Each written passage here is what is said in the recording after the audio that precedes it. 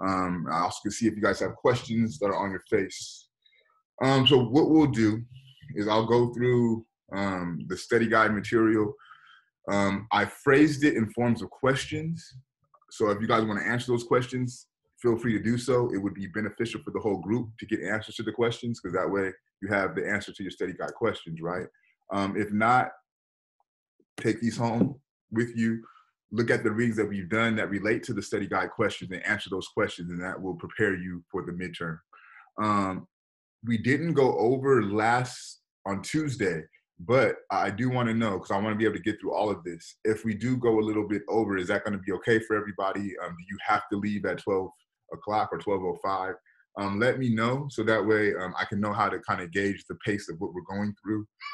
I'll also let you guys know how many journal entries you should have by the time that you turn in your midterm. And I'll also go over who has fishbowled already. And if you don't hear your name, then you know that you need to fishbowl with the second half of the semester. We have one more student coming in, so I'll let him get logged in and we'll get started. So before I jump into the study guide review, is there any questions that you guys have about anything in particular, just anything as it pertains to the semester? All right. So as it pertains to the study guide, right, we have to think back to how we start off our semester, engaging the people who we are investigating through this African oral tradition. So we dealt with African people. So one, you must familiarize yourself with how old are African people, right? There's 3 acceptable answers: 8 million years old, right? Unknown. And if you're gonna use the answer unknown, you must articulate why it's unknown. The reason being, the further that they dig, the further they investigate, the older African people become, right? And then the other acceptable answer would be 3.2 million years old. If you use that answer, then you'd have to notate that reflects Lucy or Abiomi, found in the region of Ethiopia. Okay, so those are the 3 acceptable answers as it pertains to how old are African people. 8 million years old, unknown, or 3.2 million years old. And again, if you use unknown, you have to articulate why it's unknown. And if you use if you use 3.2 million years old, you must mention Lucy being located in the region of Ethiopia. Another part that accompanies this section of our lecture was African individuals prior to European contact. So you must familiarize yourself with those individuals along with what's significant about them. So what type of works they did to make them important. So the first one is Narmer, a Kemetic pharaoh of the early dynastic period, considered the unifier of Upper and Lower Egypt, or Kemet. Imhotep, the world's first multi-genius, architect, physician, scribe, astrologer, etc. Akhenaten, the pharaoh of the 18th dynasty, Kemet, ruled for 17 years. He was able to convert Kemet from a polytheistic society to a monotheistic society. So a belief in multiple gods and shifting it to a belief in just one god. Taharqa, a great Kemetic pharaoh, described as a military genius, also known as Starbo. We also have Mansa Musa, which was the richest man on the planet still to this day. So those are individuals prior to European contact and some of their significant contributions. So a question on the midterm may read like this: how old are African people? What is a significant individual prior to Europe? What is an African individual prior to European contact, and why is that individual significant, right? And that would be like question 1. So you would be responsible for answering both parts of the question and also including a theoretical framework. So on the second page of your study guide are our theoretical frameworks. So the first one that we covered, the theory, and I have that in brackets, right, is African American Male Theory, or AAMT. The framework, which is important, the framework is African people are resilient and resistant. African American Male Theory posits that African people are both born with an innate desire for self-determination and with a limited capacity for morality and intelligence. So that is the theory. African people are resistant and resilient with an innate capacity for brilliance. The second theory is critical race theory, CRT. The framework is counter storytelling. And again, that's telling stories and that's telling narratives from the standpoint of the marginalized group, not the dominated group. So what that will look like, instead of telling the discovery of America from the standpoint of Columbus, you're going to tell the discovery of America from the standpoint of the individuals that were here when Columbus got to the continent. Okay, so that's counter storytelling.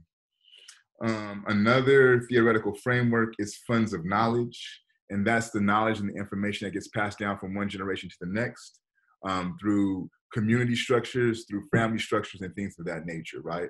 Funds of knowledge are also knowledges that does not get recognized in dominant society as being valid, right? So your grandmother's tamale recipe, your grandparents' gumbo recipe, right? These are knowledges, those are funds of knowledge that gets passed down from generation to generation.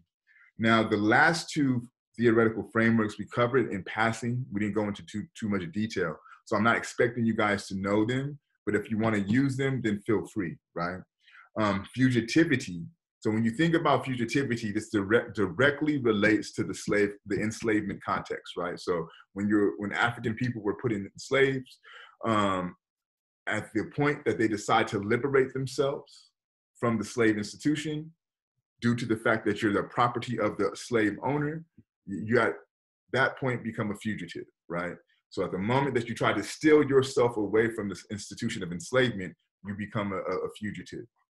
And then the act of maintaining your fugitive state is this notion behind fugitivity.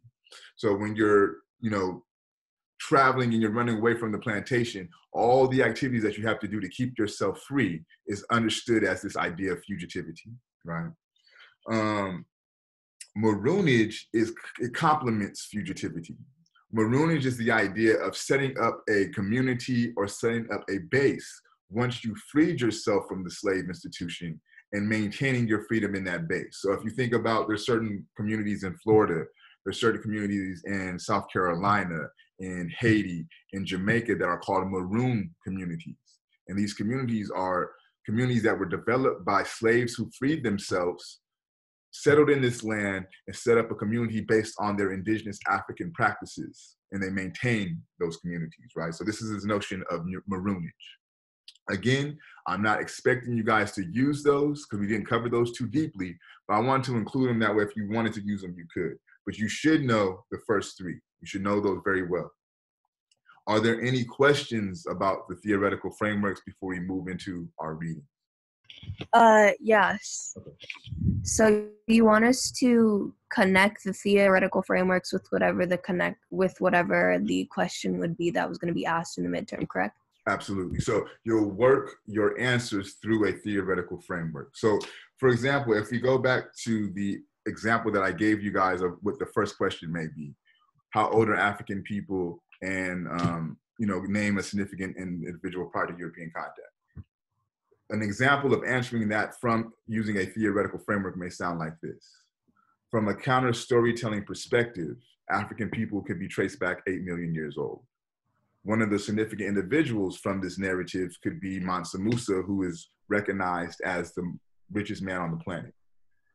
Using a counter storytelling lens, this information becomes significant because in our dominant classroom, in our dominant societies, we don't learn about these individuals or these significant happenings of these individuals, right? So that's a way that you're using the counter storytelling framework to answer the question. Does that make sense? Yes. Okay, cool. So that's what I would be looking for in your answers. Any other questions on the theoretical framework? Please, if you are unclear, use this time to clarify, because again, every time that I assign midterms or finals, I always make sure our students are running through these theoretical frameworks. The only thing that students lose points on is not using the theoretical frameworks. So I need you guys to understand that, because I don't want you guys to lose unnecessary points. I don't think you're gonna have a problem with the content, but where you guys may be tripped up is not reading the question carefully and not answering the complete question and not using the theoretical frameworks. So if you're unclear about that, take this time to make yourself clear. This is the purpose of our time today. So again, is there anyone that needs more clarification or better understanding of the theoretical framework? All right, so let's jump into the readings. And then what we'll do for the readings, I'll kind of go over some points of emphasis. And I'm gonna ask you guys what theoretical framework you think fits best for that particular reading. So that way it kind of gets you working with the theoretical frameworks. So I know we start off the semester with the Karanga readings and the Ma'at readings. I'm not going to really include that in our midterms. We're going to start with the Malidoma Patrice Somme's of Water and Spirit, right? So some of the questions that kind of the readings provoke for me and kind of get you guys to think about. You have to think about what is the significance of the name in the African context, right? But then more specifically, what is the significance of Malidoma Patrice Somme's name as it pertains to the story, right? The difficulty of the English language as a means of effectively translating African occurrences. What did that mean for Somme, right? So he talks about how he had struggled writing the book because of the limitations of the English language. So you must familiarize yourself with that, and you must be able to articulate that in your essay. How does one's culture shape one's understanding of what can be and what is considered real, right? So he has this part of the chapter where he talks about culture shaping perceptions of reality, right? And he uses the examples of Star Trek to lay that argument out. So familiarize yourself with that, and you must know how culture shapes perceptions of reality. And then also, how does Somme problematize notions of primitivism and modernism? Also tied to that piece that he wrote about Star Trek. So think about how does he further investigate this notion of what is primitive and what is modern through the telling of the experiences of his community watching Star Trek. And then towards the end of the chapter, Somme articulates modernity produces the problem of alienation. And then he offers a solution to the alienation. What is that solution? You must familiarize yourself with that solution. Is there any questions, comments, answers someone wants to provide before we jump into Ngugi's Decolonizing the Mind? Okay, so what framework would you situate of Water and the Spirit? So we have a few, right? We have counter storytelling, we have funds of knowledge, we have African American male theory. You could also use fugitivity or maroonage. What category would you place of Water and the Spirit as far as a theoretical framework?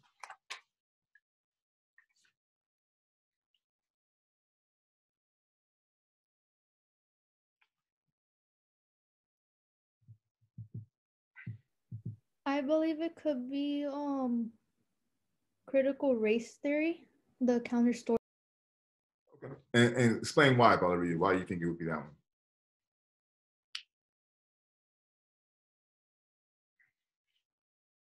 Give me 1 second. I'm like going back and forth with my notes. Okay, take your time. If somebody wants to chime in and help her out, feel free.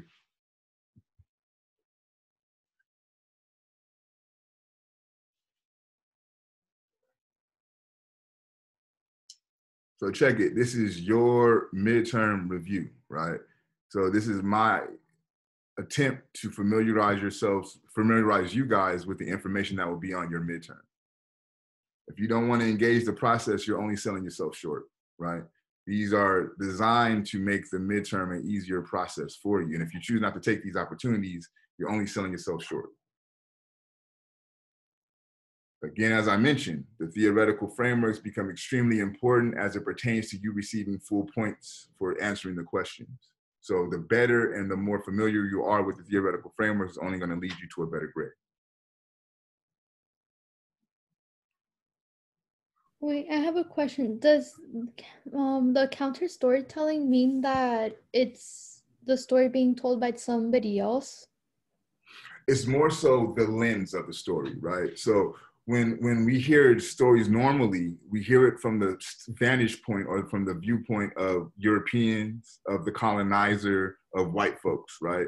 Of the West, right? So counter storytelling is going to tell stories from the lens of indigenous people, Black people. Like those who actually went through it, right? Yes, and which is a very good question. So sometimes you have white scholars telling counter storytelling narratives, right? So for example, it would be like I seen this movie. I watched this documentary called Jaguar, right? And it's a French documentary producer, but he's filming movement in West Africa, right? But he doesn't do it from the standpoint of, you know, I'm this French guy and I'm coming in to investigate this foreign culture. He lets the people who he's filming take the camera and film it themselves, right? He lets the people he's recording kind of tell the narrative of what's taking place, right? So that's a counter storytelling narrative, but it's told by somebody from a dominant society, right? But he's allowing the people who he's investigating to have their voice in the story. He's not telling the story for them. Does that make sense? Yeah. So you could be, just to kind of make it clear, you could be a white person that does work that is counter storytelling, right? So it's the lens that you're using to tell your story. Are you telling it from a dominant standpoint, from a white gaze? Are you telling it from the gaze of those who are marginalized? That's really where you get the difference between the counter storytelling. So again, using the example of Christopher Columbus and discovering America, right? So if I wrote about the discovery of America from Christopher Columbus's standpoint, even though I'm an African scholar, right, I'm not doing counter storytelling because I'm still talking about Columbus.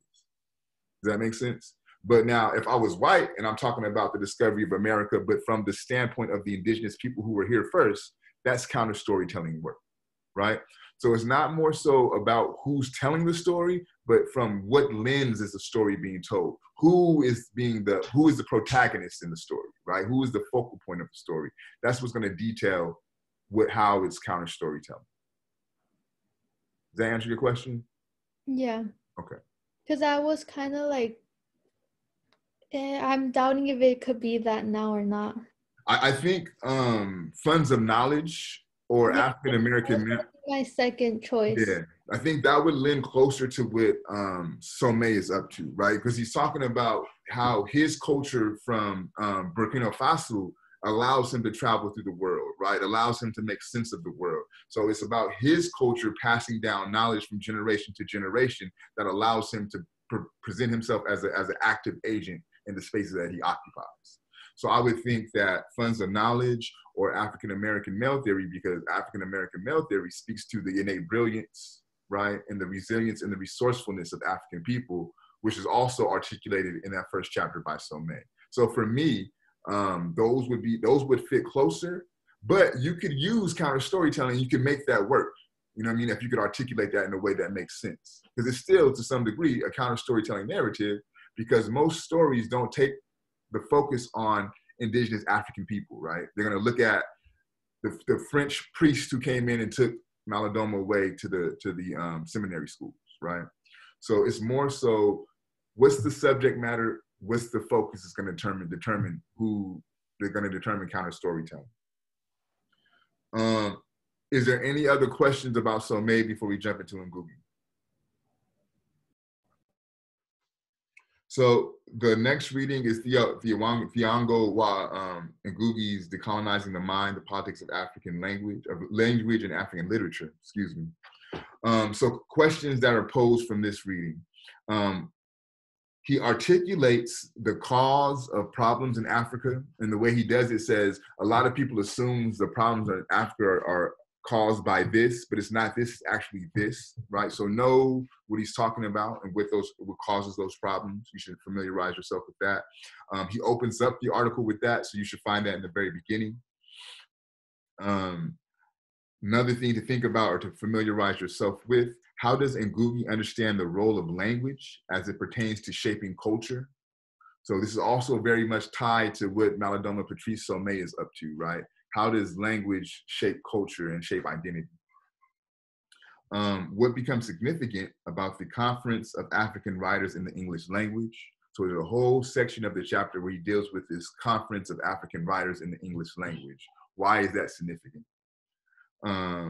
According to Ngugi, what is the impetus of physical and spiritual subjugation, right? So he says, spiritual subjugation is caused by this, physical subjugation is caused by this. Know what those two things are, right? That's something that you know through the reading. Somebody besides Valeria, what do you think would be the theoretical framework for this reading?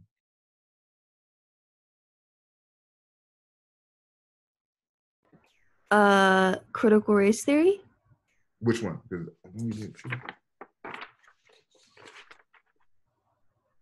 Oh, so sorry, the funds of knowledge, sorry, the counter storytelling?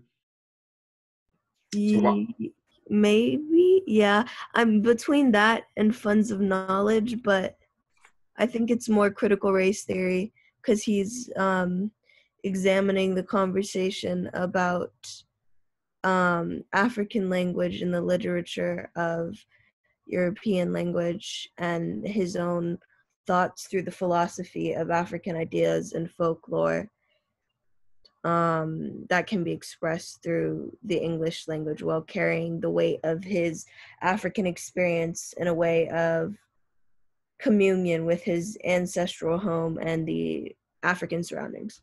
Yeah, absolutely. So funds of knowledge or counter storytelling would work fine. Even African American male theory would work for this one. So it's just really about your ability to articulate how this framework works for what you're doing, right? So in all honesty, there is no wrong answer. It's more about how you explain why you choose this framework and how you're making this framework work for you and by default work for your readers as well. Also, keep in mind, I mean, there's only 3, so you're going to have to you may be using some of these theoretical frameworks more than once. But not a miracle, good job, absolutely. Anybody else have any questions about Ngugi or a theoretical framework as it pertains to that reading? All right, so the next reading is Glissant's Poetics of Relation. How does the juxtaposition of the written and the oral manifest according to Glissant? That is on the opening page of the reading, right? He articulates that in the very beginning. So you should familiarize yourself with that. What is the open boat symbolic of? What is Glissant provoking you to think about or to envision? What is the significance of the belly of the boat being pregnant? What is he doing with that? So you must familiarize yourself with that and be able to have a conversation around that. Also, the 3 metamorphoses of the abyss, familiarize yourself with that. And then why is Glissant so attentive to this idea of relations? Why does that become important? Also, you must know that. So for Glissant, where would you situate this reading as a theoretical framework? Anyone besides Miracle and Valeria?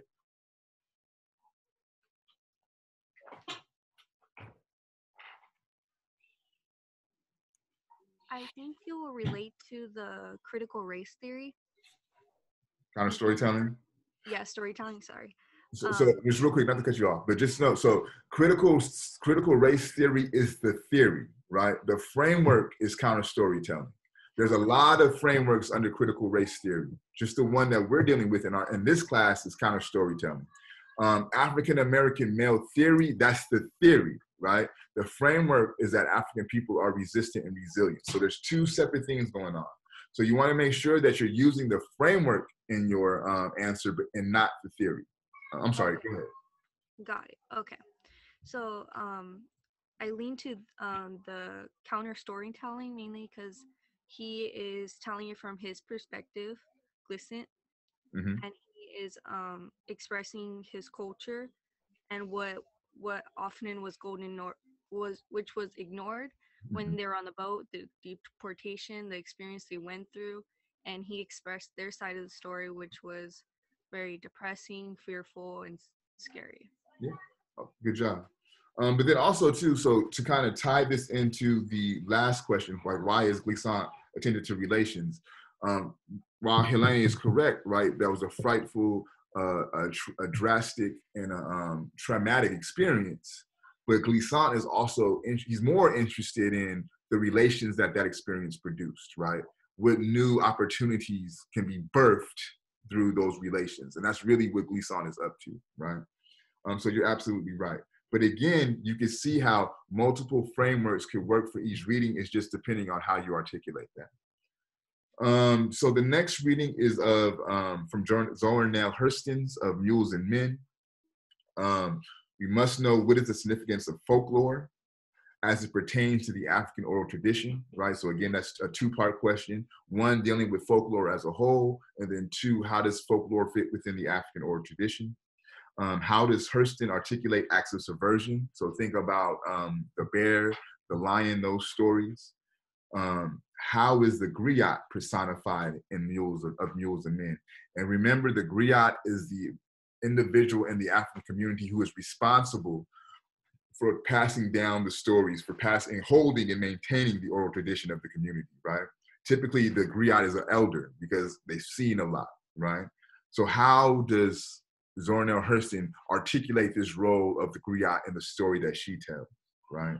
And then most clearly, what theoretical framework best fits Hurston's project? I think, so yeah, you could use all three, but there's one for this reading that is very, very particular to what she's doing.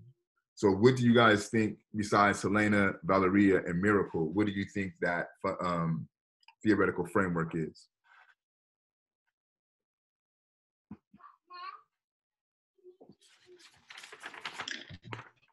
I think it might be funds for knowledge, because each one tells a different story, and it also talks about like. Yeah, absolutely, Samantha. I mean, again, counter storytelling could work because we're telling a story that's not often told, but more specifically, this is definitely funds of knowledge. So great job. All right, so the last reading is Baldwin's Going to Meet the Man. So you must familiarize yourself with the pillars of white inferiority, maintenance of white innocence. Specific way, and that's from generation to generation.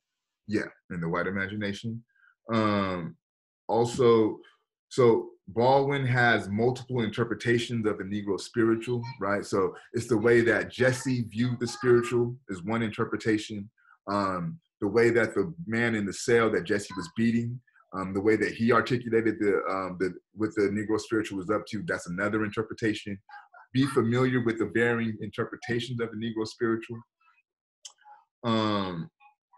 What is the dynamics between Jesse and Otis, and what did those dynamics say about Black families raising children and then white families raising children in the context of the story, right? Remember how Jesse would always go to Otis to ask questions around racial experiences, which alludes to the fact that Otis's parents were having conversations with him as it pertains to race that Jesse's parents were not, right? And what is the significance of that?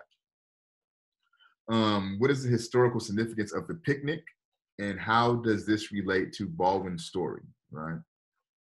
And finally, this notion of epigenetics, and that's trauma being passed down from one generation to the next. How does that fit within Baldwin's story, and how does it fit within Baldwin's critique of society, right? So as we talked about, epigenetics is typically focused on Black people passing down this enslavement experience from generation to generation, right? We're being attentive, though, that this can not only work for Black folks, it has to work for all folks, including white folks, which means they're also passing down trauma from one generation to the next. And you see that trauma play out with the main character of the story, Jesse, right? So be able to make those connections and be able to articulate that. So someone who has not spoke yet, what theoretical framework would you provide for James Baldwin's Going to Meet the Man?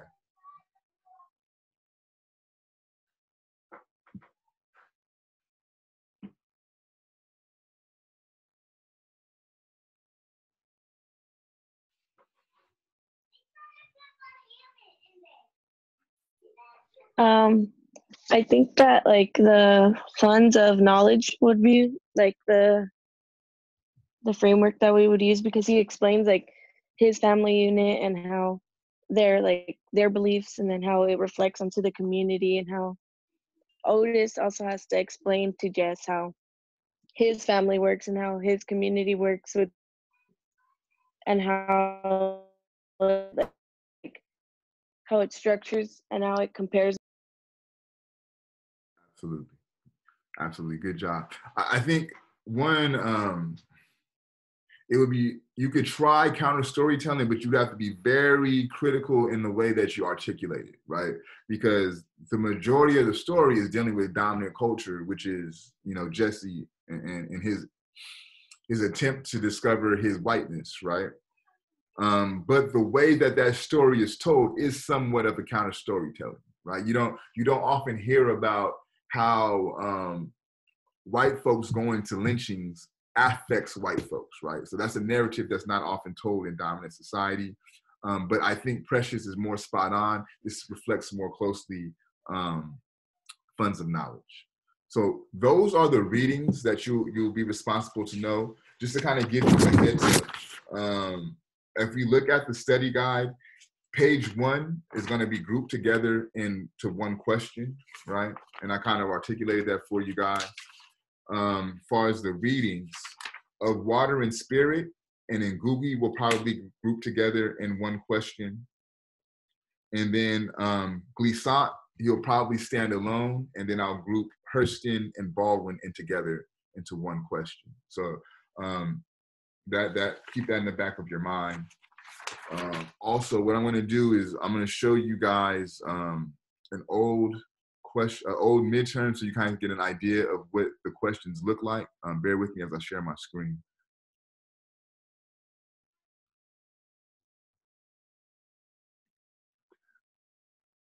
So if we look at question 2, right? I'm going to bring this up so you guys can see how there's multiple questions within one question, right? How has the telling of American discovery problematized American race relations? So that's one question, right? How does the work of Ivan van Sertima seek to address this quandary? That's 2 questions. In your essay, you must state Van Sertima's thesis and how he lays out his arguments. Examples will be useful. So that's really 3 to 4 questions built into question number 2, right? So if you don't answer how the telling of this American discovery problematizes race relations, you're going to lose points. If you don't answer the part about how does the work of Van Sertima seek to address the quandary, you're going to lose points. If you don't state Van Sertima's thesis and how he lays out those arguments, you'll lose points, right? And then again, if you don't use a theoretical framework, you'll lose points. So very realistically, one question could be worth 5 points. And if you don't answer all aspects of the question, then you won't get full points. So again, the questions aren't hard as it pertains to the content, but I just can't overemphasize for you guys to really read it carefully and make sure you're answering all of the question in its entirety and then using a theoretical framework. So does that kind of give you an idea of what I mean by when I say being 3 questions within one question? Does that make sense to you? Okay. Yes.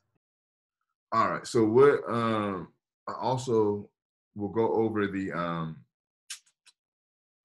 journals. We should have 7 journals that you'll turn in with your midterm.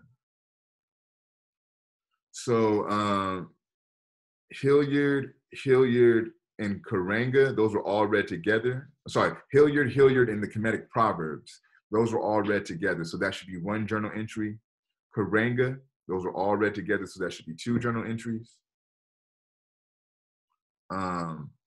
So May, that was 1. So that'll put us at 3. So all of these 3 should be 1 journal entry. So that'll give us 3 entries.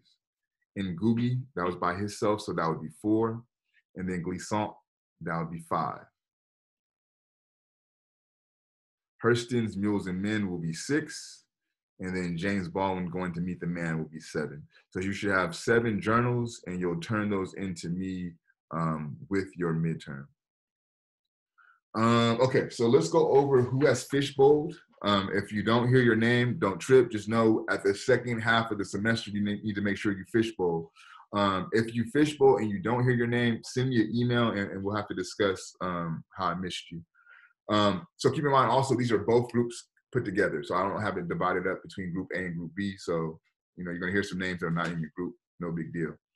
Cassandra, Eileen, Cecilia, Douglas, Oscar, Melissa, Diana, Chelsea, Christian, Emily, Precious, Miracle, Valeria, Cecilia, Ariane, Andrea, Wasan, George, Mariana, Valeria, Samantha, Emily, Lizette, Yoko, Sandy, Alyssa, Jocelyn, Montserrat, Ingrid, Eileen, Esperanza, Carissa, Helena, Sherilyn, Chris, George, Janelli, Jocelyn, Jimena, and Brissa. So if you have not heard your name on this list, just know that when we get back to readings, you want to participate in the fishbowl to get your full points. Okay. details, like some housekeeping about the midterm. I'm going to send the midterm out to you guys sometime tomorrow. Let me get my calendar so I can give you guys specific dates.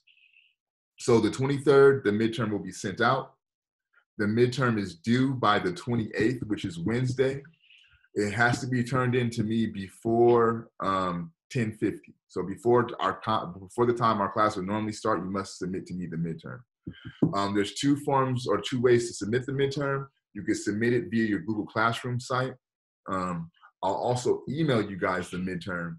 You can email me back the midterm, and that'll be sufficient also. If you email me back the midterm, the subject line should look like this. I'm gonna put it in the chat.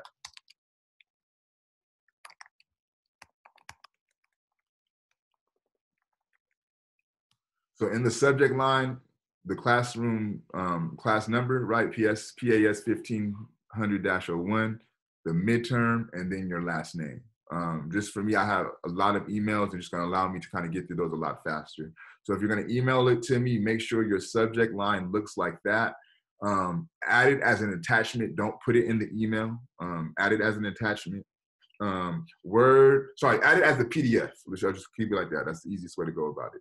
Convert the document to a PDF and send it to me as an emailed PDF, or submit it to the Google Classroom site.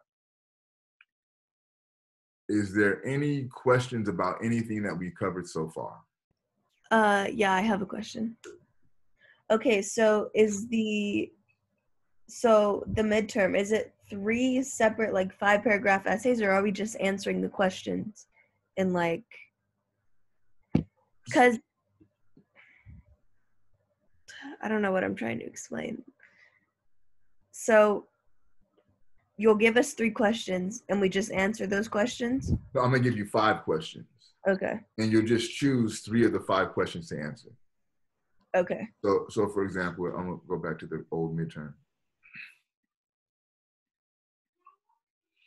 So see here, you have question 1, 2, 3, 4, 5, 6. There'll only be 5, there won't be 6. So you could choose any of these 5 questions and just choose 3 of the 5 to answer. And then that's gonna make up your midterm. But again, just wanna make sure that you're answering the questions thoroughly. Every aspect of the question, you're making sure you address that. So it doesn't have to be, so for example, the example that I use about question 2, right? How has the telling of American discovery problematized American race relations? You don't have to answer that like separate from the second part of the question, right? So how does the work of Van Sertima seek to address the quandary? Those shouldn't be 2 separate answers. Your 1-paragraph answer should include all of that into the paragraph. Does that answer your question, Miracle?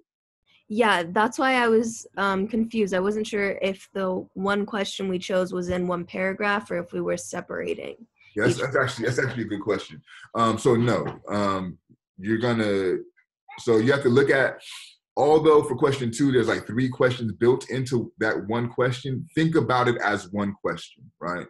So you would choose, so let's just say for me, I would choose question 2, question 3, and question 6. And those will be the questions that I'm gonna answer in my midterm. But I know within question 2, question 3, question 6, I'm gonna answer every component of those questions using a theoretical framework. Does that make more sense? Yes. Okay. Any other questions about anything pertaining to the semester? I had a question. So like our response to the question should be at least a paragraph long, or? I'm not going to give you a limit. I just want you to answer the question thoroughly, right? And like no bullshit. I've seen on previous midterms where a student has answered all of those questions in 3 sentences using a theoretical framework, and it was an A because they answered every component of the question. I've also seen people write 3-4 paragraphs and they don't get full credit because they didn't use the theoretical framework or they forgot 1 component of the question. So I'm not concerned as much with the length as I am with getting everything addressed. All right. Yeah. Anybody else?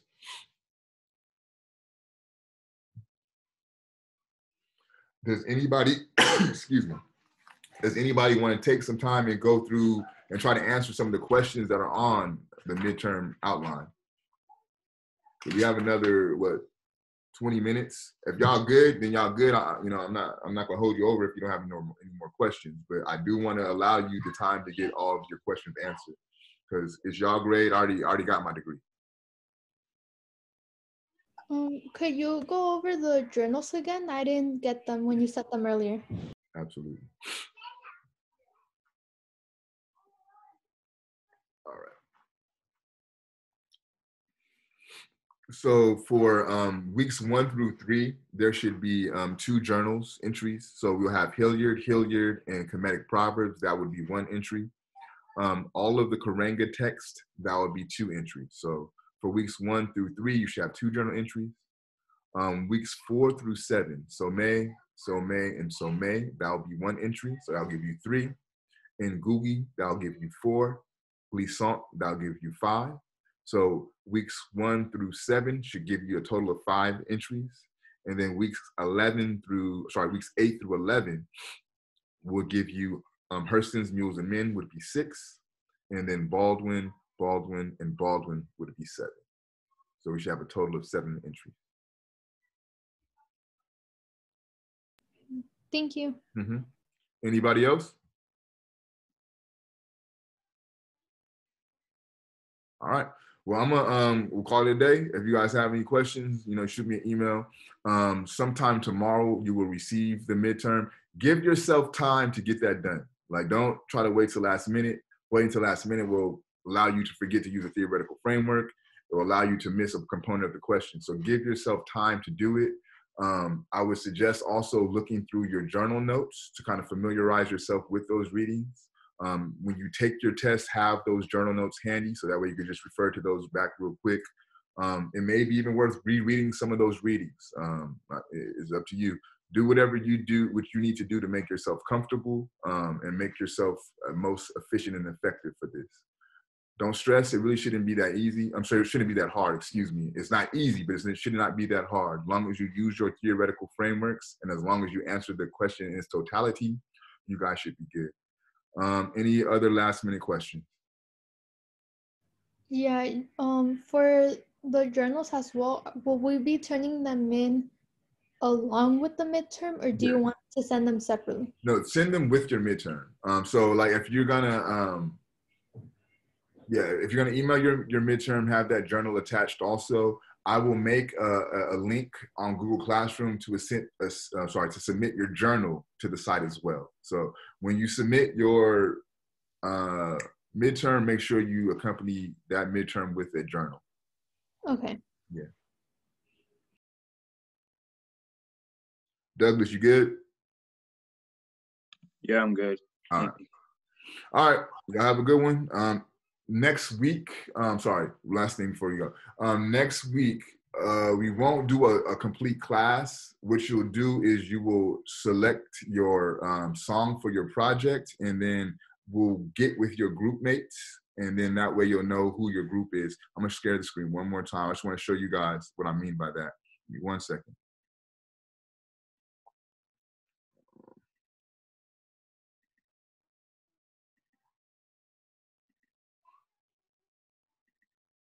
All right.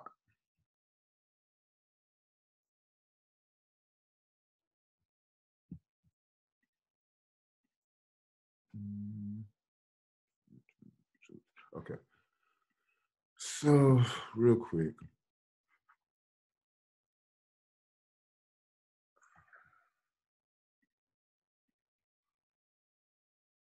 So if you can see. So here's some songs. I'll probably add about 3 more songs just because of the class is kind of large. You'll pick a song. Based on what song you'll pick will determine your group. So naturally, there's going to be more than one, individuals picking these songs. Determining what song you pick will determine what group you have, and then you'll put together an oral presentation about the song, articulating the thesis of the song, how they went about the thesis, and how it pertains to now. And then I'm just be expected to have an oral presentation for that. So next week, we will spend our time getting everyone into groups. And then once you're into the group, you guys are good to go. And then you need to start meeting to kind of cultivate your projects. But other than that, you guys have a good week, have a good weekend. Give yourself time to do those midterms and let me know if there's any question or concerns you guys have. All right.